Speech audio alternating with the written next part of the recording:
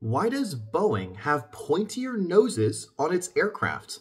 Maybe I'm weird for noticing this, but I had always wondered why Boeing aircraft seem to have pointed nose cones compared to Airbus having more rounded ones. Turns out this is actually due to design differences that stem from both of the company's histories.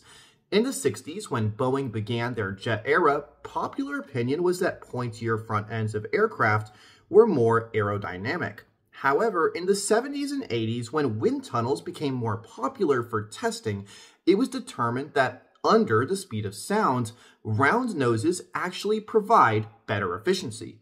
As Airbus was actually designing their first jets at the time, they were able to instantly implement the new discoveries into their design language, while Boeing had to wait for their next clean sheet design, which was the 787 Dreamliner most recently.